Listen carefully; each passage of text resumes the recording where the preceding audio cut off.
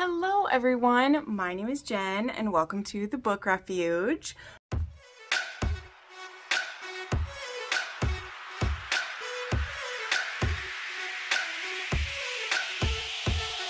Welcome to another weekly wrap-up where I talk to you a little more in depth about all the books that I read this week. That was a horribly jumbled way to say that, but I'm not going to refilm it. I'm here to talk to you about the books I read in the last week in depth, okay? That's where we're going with this, including one of my most anticipated books of the last 3 years. Before I even knew its name, Pam Godwin had been dropping hints about this series, trilogy, duet. We didn't know how many it was going to be back then that she was going to drop. Last year, when I met her at North Iowa Book Bash, she was saying that she's working on it, and it was a whole nother year before we got it, but man, do I have some stuff to say about that book.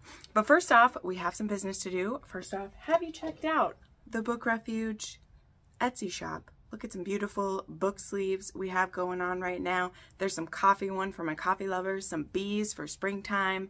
You can always use the code the Book Refuge 10 for 10% off of that, so check those out. I'm not really planning to make any new designs until I clean out a little bit of my thing. I have my pot holder gift sets have been knocked down $5 from their normal price, so check those out if you have a gift to get. And yeah, we have some new patrons who just joined today. We have Gemma. Gemma, thank you so much for supporting me on Patreon. And we have Rachel H. Both of them have joined as paid members of the Patreon. I noticed I have a lot of free members joining too, and I love that. You know, you can always follow my Patreon without pledging any money. I do some posts that are for the public, some behind the scenes stuff, what I'm working on. I do some giveaways there. It's been a little while since I've done one, but I do have a couple birthday giveaways that will be coming, and one of them I will only be posting it on my Patreon, so you can follow the link to it. Go ahead and follow. You don't have to pledge any money, but you know, maybe once you see some of the stuff I post, maybe you'll want to, right?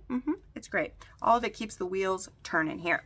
So let us get into the book. We have the last few books of March, we have the last few books of February, which my February wrap up with my favorite books of that month is already up, so you can go ahead and watch that. If I remembered, I'll have clicked the card.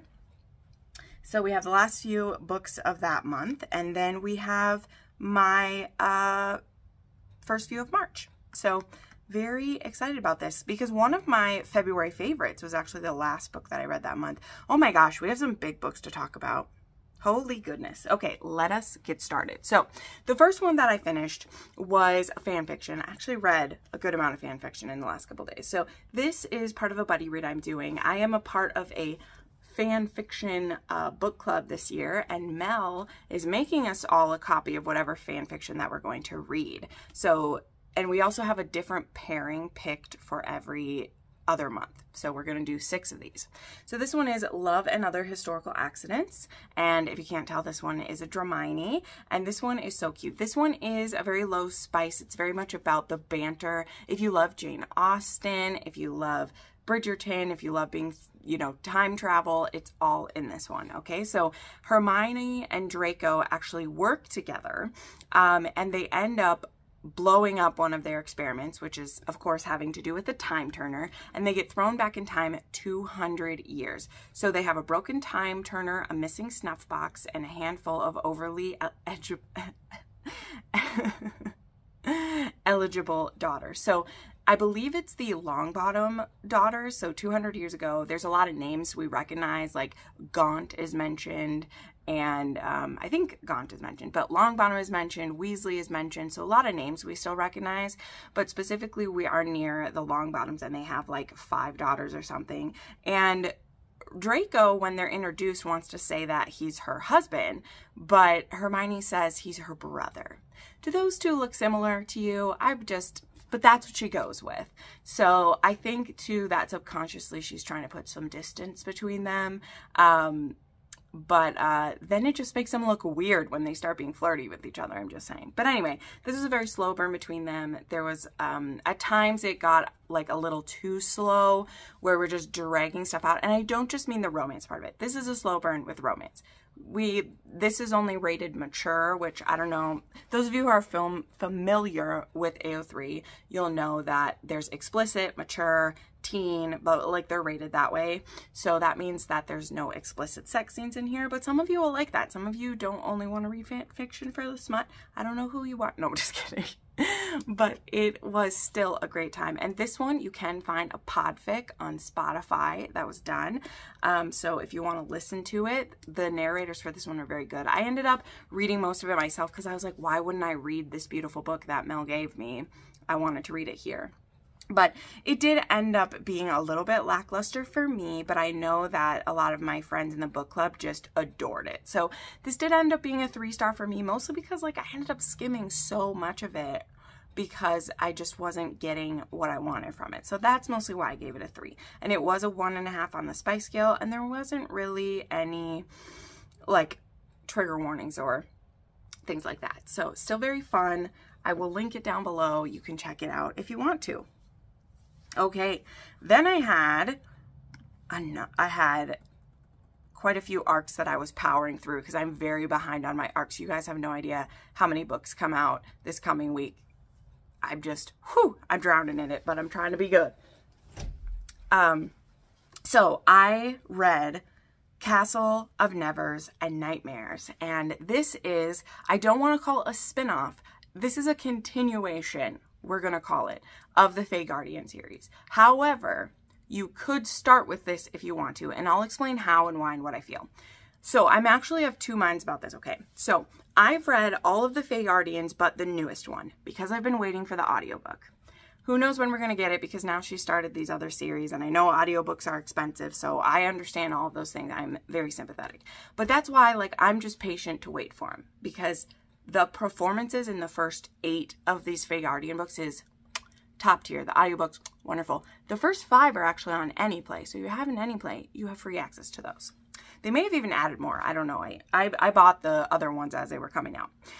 So I didn't even know these series were connected. I shared this with my patrons that I was just kind of like, ooh, that looks pretty. And there is this PR company called Nerd Fam that is like focused on dark fantasy, reverse harems, and like just like darker stuff. And I've been signing up for a bunch of those arcs. And this was the first one I actually like got like right away. And again, I hadn't even looked at all. So once I was approved for the arc, which was only 2 days before the book came out, like this book is already out, you can go grab it. I'll have a link down below. This cover I just thought was stunning. Like I thought this cover was so stunning. And I just wanted to give it a go. So once I got it, I started looking into the book. And I discovered that it was going to be an RH. It was going to be a Why Choose. And everyone on this channel, if you've been here before, you know I'm not a fan of Why Choose because in general, I like everyone to be in love with each other. So whether it's 2 or 10 people, I want everyone to love each other. And when you start to add too many bodies into the mix, even if there might be some intermingling of body part, like let's say there is some MMF within the harem, I like everyone to love each other. I know a lot of you feel the same way. So I was nervous about this, okay? I was nervous about it. And we'll get into why I ended up loving this book, okay? I loved it. I gave it 5 stars.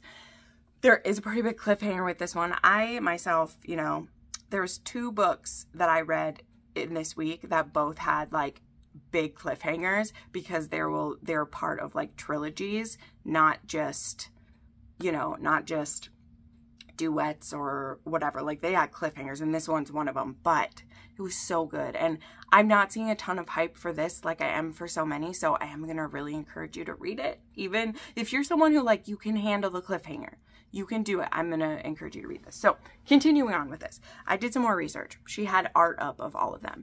Then I started digging in and I heard the heroine's name is Willow, which is the daughter of Rush and Clark, or Thorne and Clark, Rush and Clark. The first couple, you know, Clark, who has some like gift of premonition, they had a child. And if you've read the Fae Guardian series a little ways on, you know that something happens to Willow.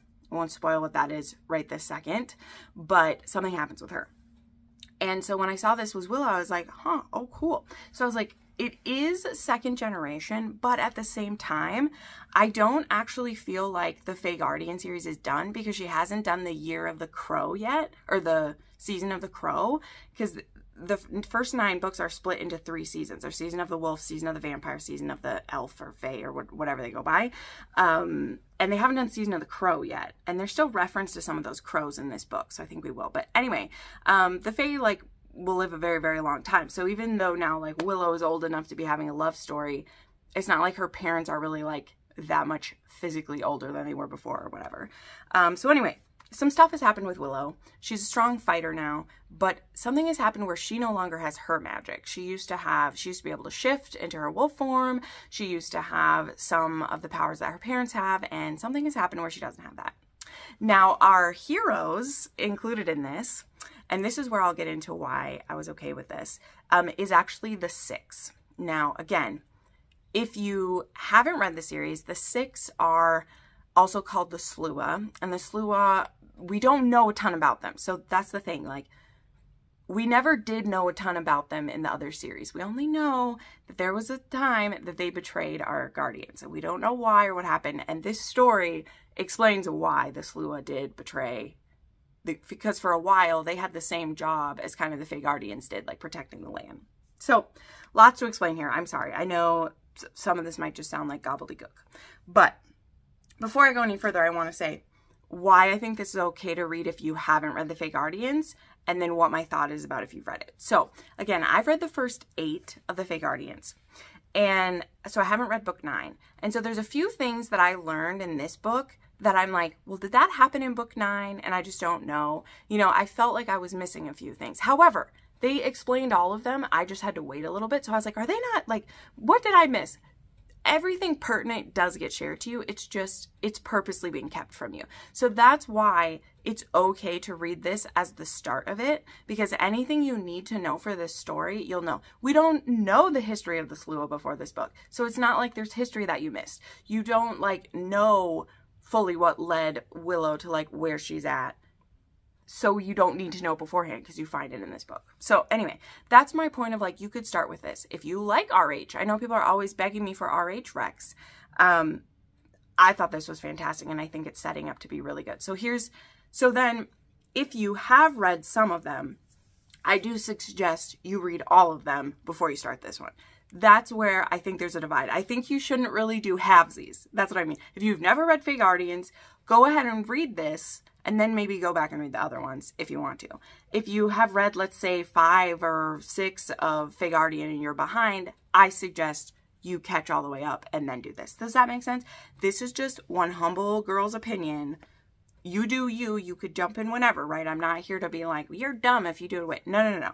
This is just my opinion, because I feel like I felt more confused by having not, you know, read that 9th book. Whereas if I didn't even know that, I think I just would have been great. Okay, the next part of this. I knew I was going to talk a lot about this book. The next part of why this is working as an RH. So now let's get into a bit of a setup of this. But if you're already excited, if you want to know, go ahead and skip ahead, because I am going to give some details to tease people into this one, and they might feel like spoilers to you. So if you're already hooked, there's a link down below. Go get it. Go read it. Have a great time. I had so much fun. But don't be mad at me when the next one isn't coming until August. I hope she writes it faster, but maybe she'll write it faster if there's more hype for this one than there is for other stuff. So just saying, it was great. So we have these 6 Slua. Now, because of the thing that happened that she lost her magic, there's also a curse that's been put on the Slua, aka the 6. I will actually put up a diagram real quick. Okay, this is a diagram that is in the front of every Fae Guardian book, which explains how the Fae Guardians are. So you see one side of the balance of the Guardians is the year of the wolf, the year of the crow, that. And on the other side is the 6, which are the Slua, okay? And they can be 1 being or 6, okay? So that's why I'm just saying, I really am okay with this as it's going to be an RH, because these beings are all, like, so connected, but they aren't right now because of this curse, okay? Okay, so there's this curse that was put on them. Willow is their fated mate. They knew she was and know that she's their fated mate. And so some of the, like, drama that went down before where she lost her powers and they were cursed had to do with some maneuvering that they were doing to try to make her be their best mate, and they get caught and things go bad and she loses her power and goes home in shame, and she is at the beginning of this book, she wants nothing more than to kill the Six. That is her goal. That's what she wants. But she doesn't have her powers, and her family is kind of like coddling her because, you know, they're all super powerful and like she's not. And the Six have this curse put on them where they're cursed by this evil queen. We'll just say it. We'll just call her Evil Queen until you get into this, where she tries to erase their memory of Willow so that they forget that they've met their fated mate, because she wants to control them. Because when they become one, like with their queen, like she can control them, right? And Willow's their true queen, their fated mate, but other queens have controlled them through time. There's, again, this stuff gets explained. I'm just trying to get us why I like this. However, when this curse was set, a few of the Slua took the full hit of the curse, and they were able to protect the mind of one of them. So we have Fox, who he is the fifth of the six, which is funny. They do have their like pecking order of like who's kind of there. Because I wrote all their names so I wouldn't forget. Did I put them in order? I don't think I put them in order, but there's Fox, Styx, Legion, Emery's, Varen, and Bowden. So that's the six. That's the Slua. There they are. Okay. And Fox knows what's going on. He knows everything that happened to them, and he knows Willow is their mate. But the rest of the six don't. And so they don't know what's out there for them or what they want. And then to add on top of it, Fox is trying a way to fix it, because even when he will like explain it to them again, it's that thing of like they forget everything, and they're slowly like forgetting even more and more stuff. They're forgetting their connection with each other. They're not able to make their mind a hive anymore, because it's called like they used to have a hive mind. That's something that's talked about a lot in the Fey Guardian. Like whenever we see a Slua, we know that we're not just talking to one, we're talking to six, because they have a hive mind. So whatever one hears, the another. So this curse has just tore them apart. So I've talked long enough about like, this is all just setup of this book, I know. So I'm going to back up a little bit because I'm getting so excited. But now why I love this so much. So Fox is like the one we're romancing with in this one, if that makes sense, because he's the one that knows she's our fated mate, and he's trying to, and she's like, I hate you guys, you betrayed me, like, what? And he's like, no, like, you're meant to be with us. And so not only does he have to convince her, but he's working to convince everyone else. So there is this tournament that she ends up getting pulled into, and I won't go into the full details of that, but there's this tournament she gets pulled into, and the Slua, they are like the heads of the House of Shadow, and she is their like champion. Like she gets picked for the House of Shadows, like the one who's championing them. So that means she's staying in this rundown castle that is the home of the Slua, and Fox is trying to work his magic to win her over. So why I think this is going to be so good is that in this one, again, the romancing is basically happening with just one of them. You'll see, I'm not going to spoil it all, but like, so we start with just kind of Fox, but the whole time he's trying to win her over for all of them. Like he's not just trying to win her over for himself, because if they're able to break this curse, if they're able to be together, it will be all of them. Okay. So me as someone who doesn't like reverse harem where they're not, whatever, I am super intrigued with how this is going to work and what it's going to look like, you know, how we're going to make them remember, how will we break this curse? Like, I'm so into it. So if that isn't enough explaining, I just feel like I went so far down in it. Anyway, I hope you guys skipped ahead of this if you didn't want it spoiled. But I mean, I promise I still didn't spoil like a lot of shit in this, but I did talk a lot. So anyway, Castles Never's a Nightmare. Go grab it if you love fantasy. If you love RH, even if you don't love RH, but you love fantasy and you're like willing to give a try, I think you should with this one, because it's also like easing you into it. Like it's not just like, bam, all six men at once happening. Okay. It's not happening. So I gave this 5 stars. I enjoyed myself immensely. Or no, I guess I did give it 4.5 stars because of said confusion that I had. But it may move up to a 5-star when I read the other books, because that could happen if I see how well it ends. It does only have a 2 on the spice scale because, again, we are moving up to it. Okay, let's move along. The next one is The Only One by Daisy Jane, okay? So I ended up wanting to continue this series because I read book 2 last month or in January, and then I read book 1. I listened to an audio arc of that one, and I really wanted to read book 3, which this one is a submissive man, soft dom woman.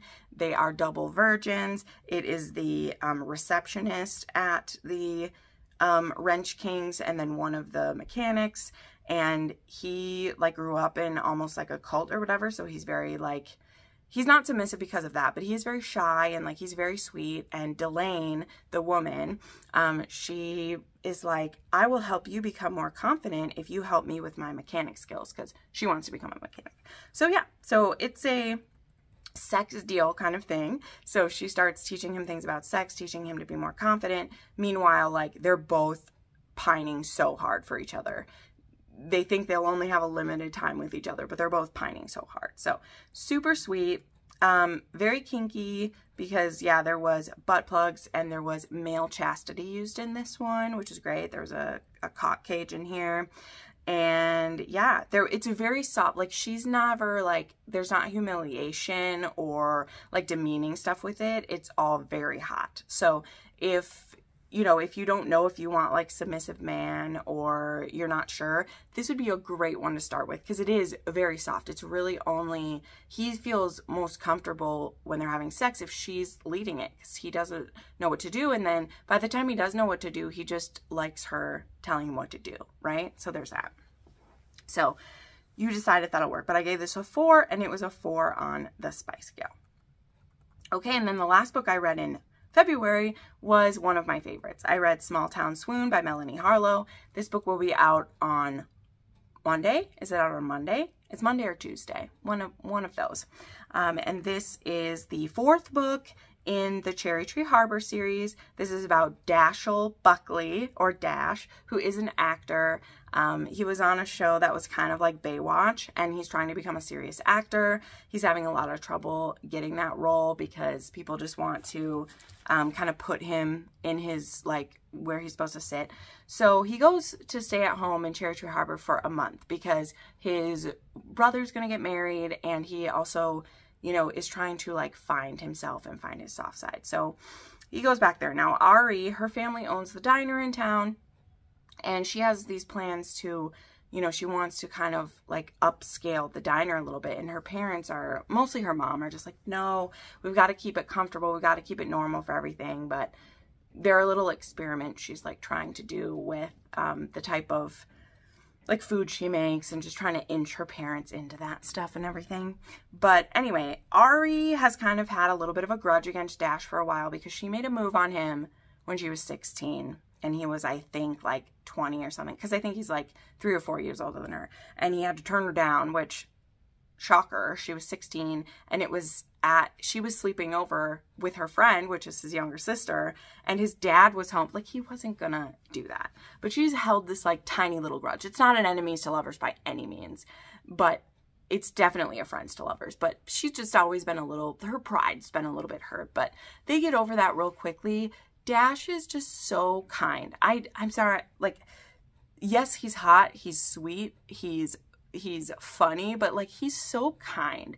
And I was immediately swept up in, like, there's a situation where Ari needs some help with her diner, and he's kind of like, you know, I've washed dishes and bussed tables and done all that stuff in Hollywood before I made it. Like, I will absolutely help you. And so he steps up to help her, and also just like encourages her in her dream, and she helps him reach his deeper side by playing lots of romance films for him. So yeah, and then they become a friends with benefits. So this is like, yeah, brother's best, or best friend's brother, and friends with benefits.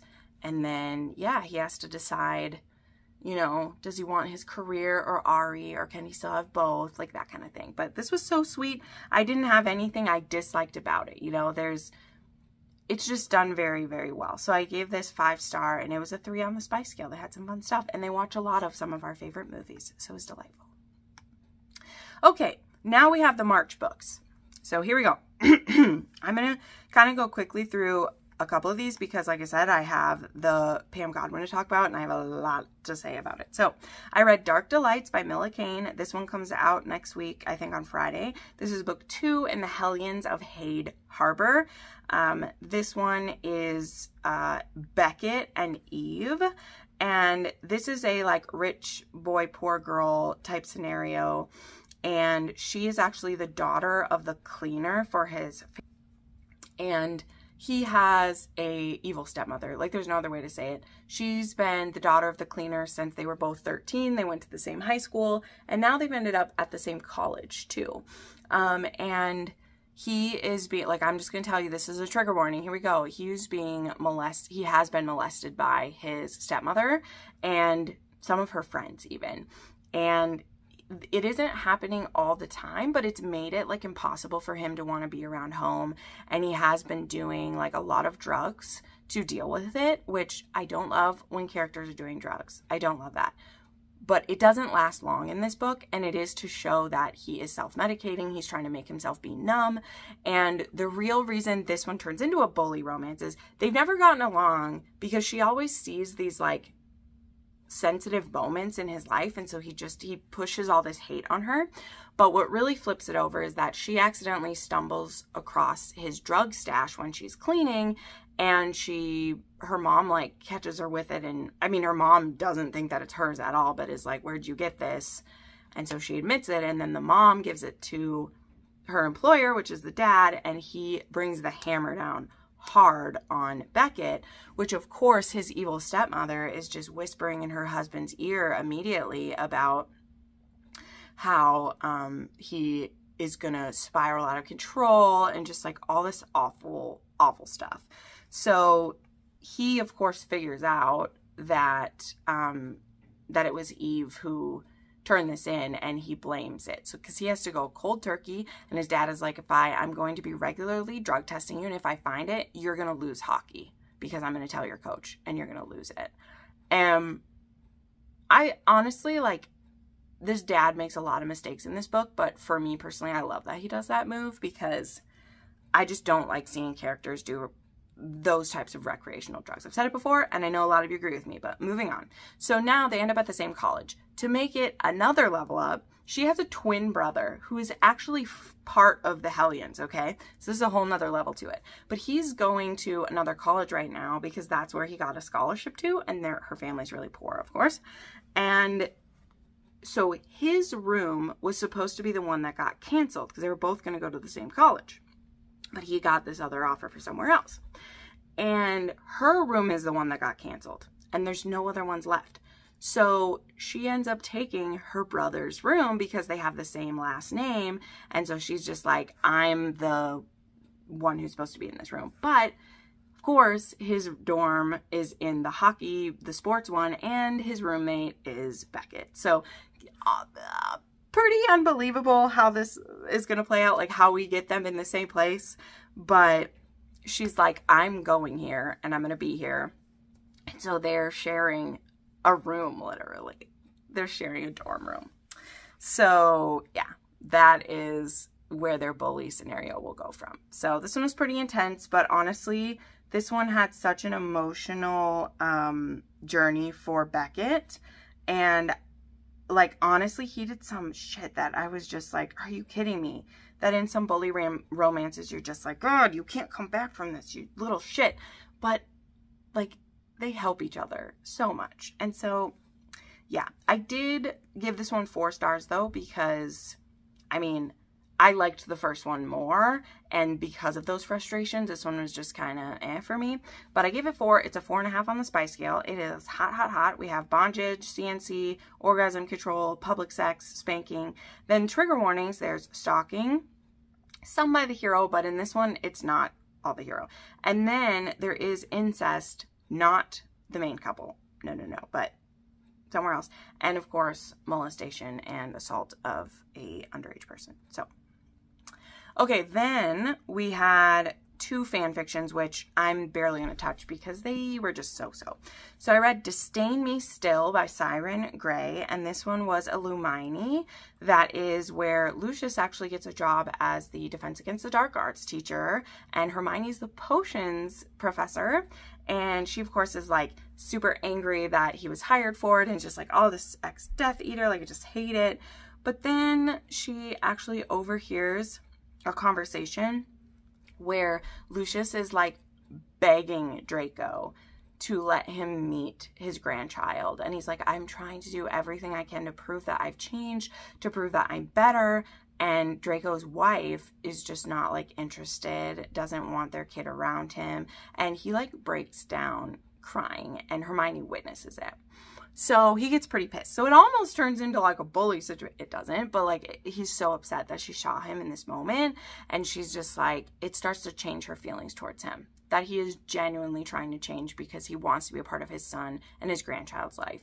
And yeah, but this one was pretty quick. It's only like 150 pages, like 4,200 words, or 42,000 words. It was pretty quick. And this one didn't really have any kinks in it at all. So I gave this one 4. It was a 2.5 on the spice scale. And it was just sweet, quick. It was fun. And then I read Piblocto.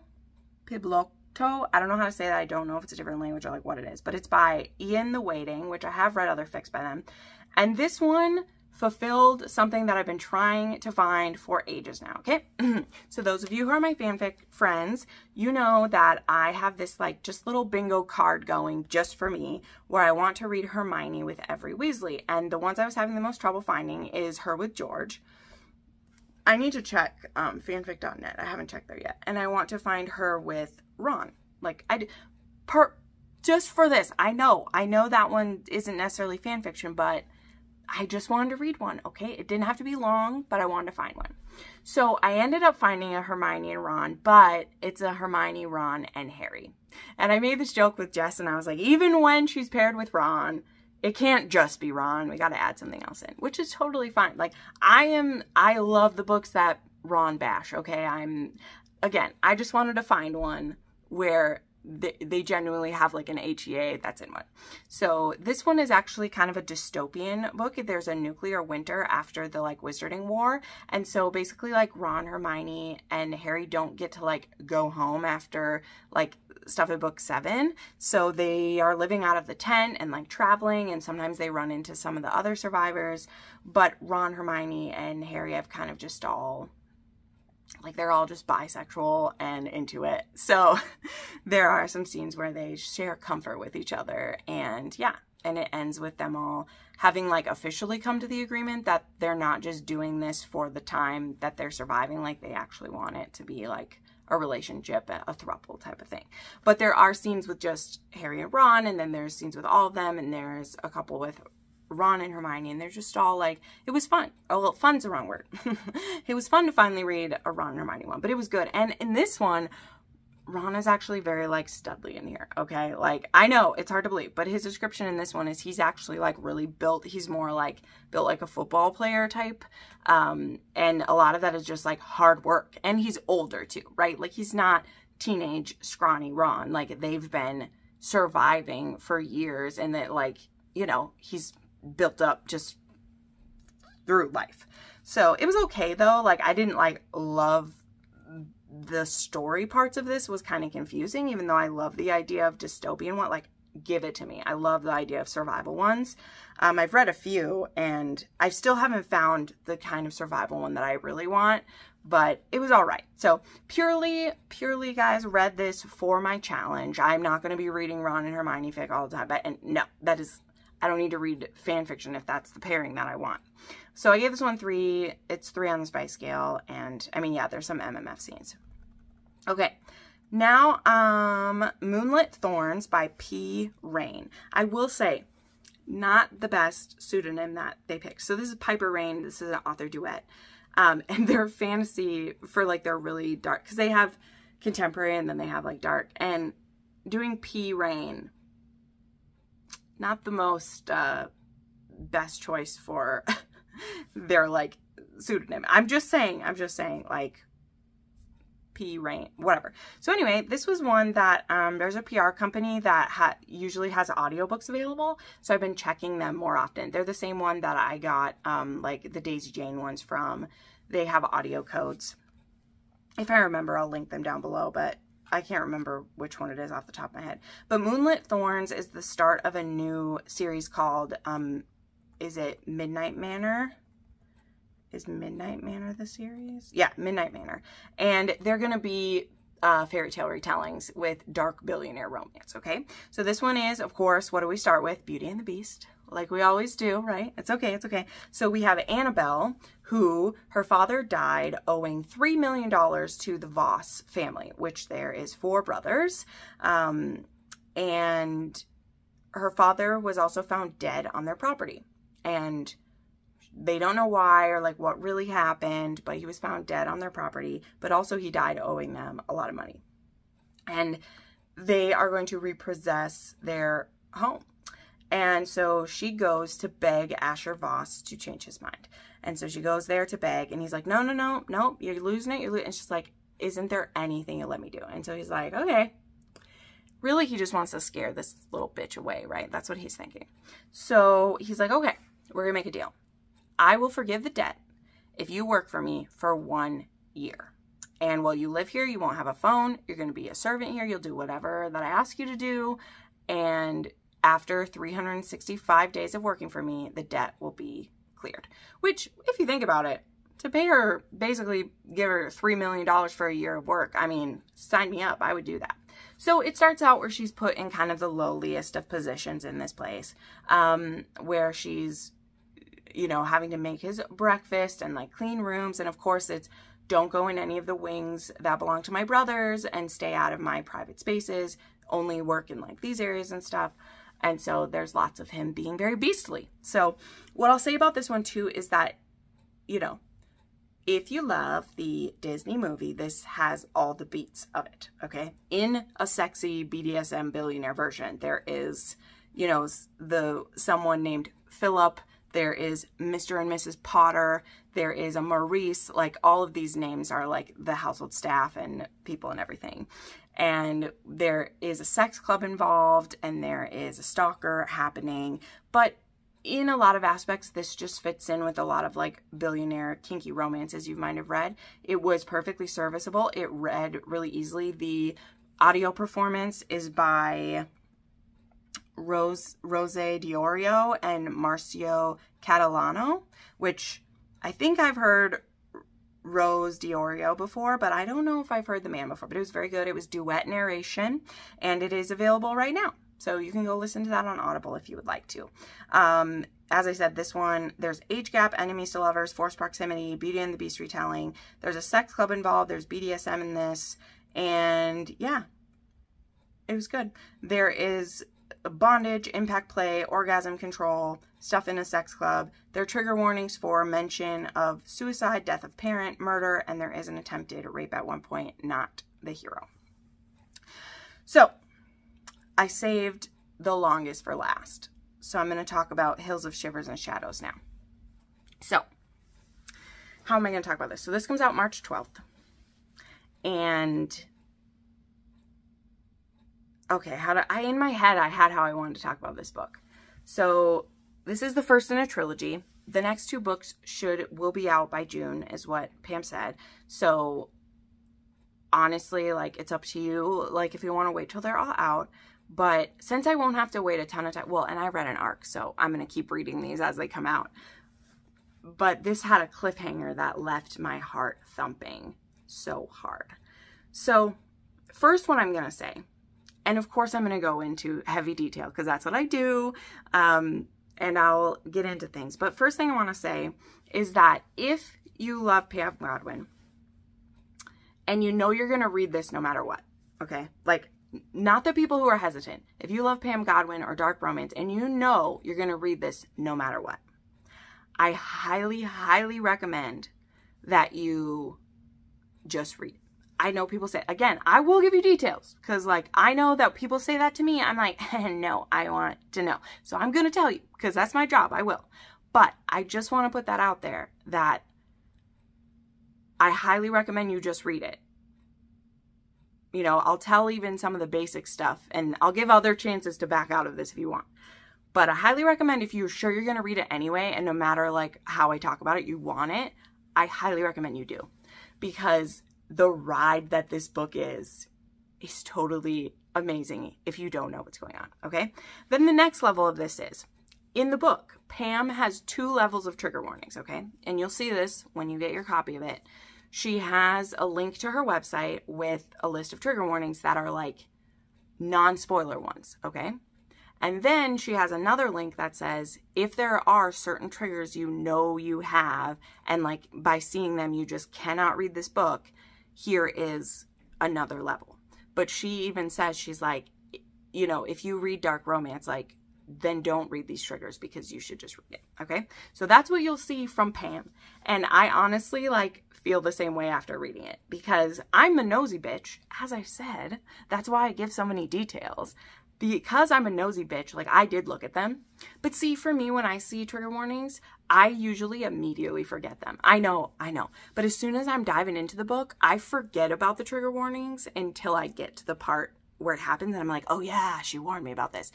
But I'm very, like, able to do that. And so things that won't be a surprise if you see the trigger warnings, like, I knew they're coming. I only have 2 trigger warnings that will throw me out if I don't know. And as most of you know, that is miscarriage or loss of a baby in any way, as well, and harm to animals, okay? So those are ones I have to know. So I did go and look at them. And I will tell you, both of those things happened in this book. So those were the 2 that I was really eyeing for, but I did see what all the trigger warnings are. And if you're nosy, if you need to know, do it. But I don't mean this in a condescending way or in a gatekeeping thing. I just think if you are excited to read this no matter what, I highly recommend you just dive in. Okay, so this is the next, like, jump off point. Jump off. If you're going to read it, get the link, go pre-order it, and be ready to go. Okay, this one won't be on Kindle Unlimited, so if you pre-order it, you'll be able to get it at 11 p.m. the night it comes out, or the night before it comes out. But her books aren't on Kindle Unlimited because she does all of her own stuff. She doesn't partner with Amazon or any of that. So you will have to, like, buy this one. So now the next level of it. Let me give you kind of the basic overreach of this story, okay? So this begins with a kidnapping. The story setup, okay?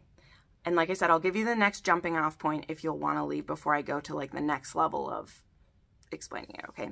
But before you go, I'm giving this a 5-star. Spice scale, you'll see when you read it, it's very hard to rate this one on Spice scale because some of the sex things that are happening are, like, I wouldn't consider them, like, spice. So anyway, I did give it a 4 for, like, spice, but yeah, anyway. I did give this one a 5, but I think that once I've read this whole thing, I'll give the trilogy a 6-star. But I'm giving it a 5 for now because, like, it's a cliffhanger. It's not a complete story. This is literally that. Okay. So, the setup of this, we have Frankie, who she lives in Sitka, Alaska. She has a billionaire as a husband. She's a trauma nurse, and they live on, like, a little island. Like, literally, they have to take a boat to and from to, like, get home or not. And they have a fight because she's just found out she's pregnant. And Monty, her husband, they were never going to have kids.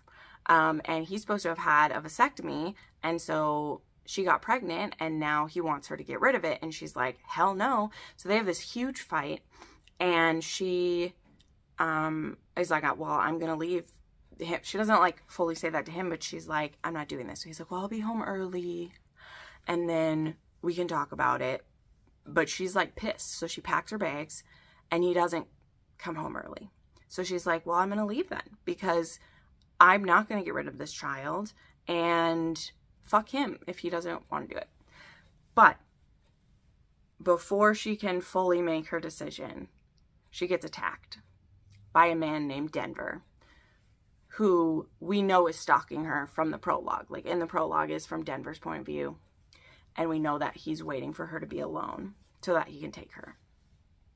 So the setup begins with a kidnapping is the start of this. Honestly, as many a Pam Godwin has before, and many a dark romance has before, is she's kidnapped. and she's drugged. And she is first carried in a boat, and then she's on a plane. And when the plane lands, she is at this remote, like, I don't even want to call it a farm, but a remote home. And Denver has 3 grown sons, and they all live at the Hills of Shivers and Shadows, aka Hoss. So the homestead is called Hoss. So that's where this name comes from. So we're going to be calling it that. And she doesn't know why she's been taken. Denver doesn't explain why she's been taken, but there is immediately great animosity from 2 of the sons. So let me tell you who people are, and then I'm going to give another jumping off point, okay? So again, there's Denver, the man who kidnaps her, and then there is the sons. One is 30. His name is Leo. There is Kodiak, who is, I think, 25. And there is Wolfson, who is 23. So there's these 3 sons. Denver, I think, is 48, is what he says. So he's kidnapped her, and she's going to be there. And we are here. We don't know why we're here or what's going to happen, but there's immediately animosity from the 2 oldest boys. They are like, you're going to cause problems. You're going to hurt people here. We don't want you here. And just all these things are being spewed at her. And she's like, well, I don't want to be here. Like, take me home. And Denver's like, not going to happen. So yeah, so she's on this remote location with 4 men, 2 of which seem to really hate her. The youngest son seems a little bit loopy. Like, I'm saying that with love for Wolfson, but he's a little bit like crazy from the isolation, we'll just say, or disturbed, whichever term we want to use, you'll see. And Denver is just this smug, disturbing man, we'll just say. Okay, so I'm going to put this as your next jumping off point, because now I'm going to explain a bit more for a next level. So now we are at like the final breakaway for spoilers, okay? And again, I won't go into like too much of this, but I'm going to tell you now like what the very heavy trigger warnings are, which again, Pam has them all provided on her website. You can do that. But if you're going to read this anyway, or you're intrigued by how I've set it up, I highly suggest you be done, and we'll see you in the next video, okay? Because you may want to experience this yourself, okay? Okay, so Frank doesn't want to be here, and we, you know, in the beginning of this, she tries to get out of these men, like why she's there. And of course, Denver, he doesn't help at all. But she tries to get it out of the boys who, again, the 2 older ones, Leo and Kodiak, really don't want her to be here. And she's like, I don't want to be here either. But what we find out about this location is that they are in the Arctic Circle. The only way in and out is the plane that only Denver has the keys to. It gets locked up when he's not in it. The dashboard is covered, so they can't see the display or how it works. They completely rely on him flying out and getting them food and supplies. And if he were to never come back, they would starve to death very quickly through the, well, not very quickly, but they would starve to death. And so Frankie isn't the only one who's has been or is being held captive in this place. Okay. So the very heavy trigger warnings, the ones that is the spoiler, again, I hope you're listening to me if you don't want to know this, the one that's a spoiler, because these men were once boys here, and Denver made them be there. And we also learned there has been other women who've been there, but I won't tell you all their stories, but she is not the first woman who's been brought there. And there is very specific reasons why Kodiak and Leo are trying to push her away so hard and don't want to give a fuck about her and are very much keeping her at arm's length. And then there's just Denver walking around, watching, waiting for the devil's bargain, which once you find out what the devil's bargain is, I'm not going to tell you what it is. So, so though that is what the big trigger warning is, in my opinion. It's the one that I think a lot of people are not going to be able to read this for. And it's the one that I think when I say it out of context of the story, people are like, oh man, what's Pam doing? Where's she going with it? But, you know, I've said many, many, many times, and it feels so good to have a new book to say it about. But Pam has taken me dark places in books that I never thought I would like willingly read those stories. And she's made me care about those characters so much.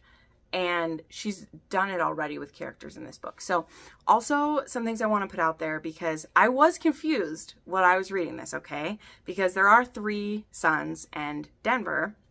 And before like I have any idea about what that a big trigger warning was, as I said, I was like, there was people calling this a why choose. I want to put that out there. People calling this a why choose story. And since the beginning, since Pam started, she said this was going to be an MMF that took place in Alaska. And she's been saying that for years. So when I saw some people like, you know, because she puts a lot of trigger warnings on her website and or like content warnings. And some of them only apply to very few situations. Let me put it that way.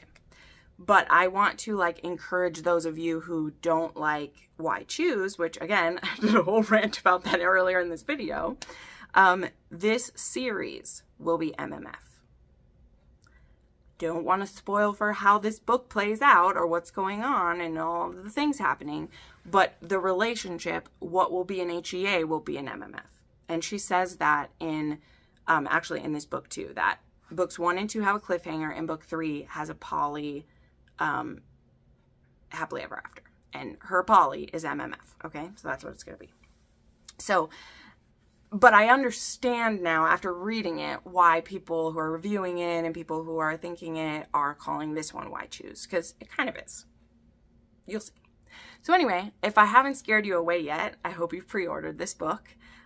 Once it's out, I can't wait to talk about people with this. But I also think, so I'm making this video go long, but it's been a while since we had a really long one. So this is a like non-spoiler part now. So if some people are listening to this part, I'm not going to talk about the spoilers anymore for it. But I think it will be very interesting to see what the reaction to this book is. Because I think there's some people who, in reading like TikTok bad books, or that's the wrong word, but like TikTok taboo books or TikTok dark romance or what's popular, they think they've read the darkest shit there is. And it's been 4 years since Pam Godwin's put a book out. Or they've read Sea of Ruin, or they've read Dark Notes, which both have taboo elements, both have dark things, but like they ain't got a like, they can't hold a candle to her Deliver series or, and not be of content. I love Sea of Ruin. It's one of my favorite books. I mean, the darkness content, you know, like people, if they think Sea of Ruin is dark or they think Dark Notes is dark, like you haven't seen it. You haven't seen it. Okay. And I'm, you know, I'm not trying to scare people, but I am trying to like, I'm serious. I enjoyed this so much. It has aspects of thriller and horror, and I don't like those things, but Pam does. And she's an author that the bad things in here, this is not torture porn. It is not. I will fight anyone who says it is, because there are some horrible things we witness through the eyes of our characters in this book.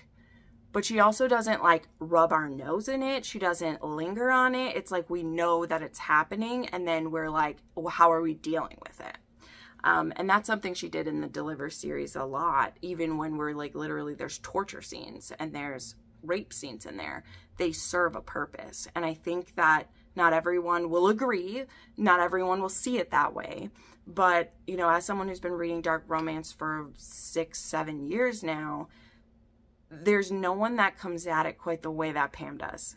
And honestly, there's no ones that I would trust the same way. Because again, I've read some of the books people say are dark.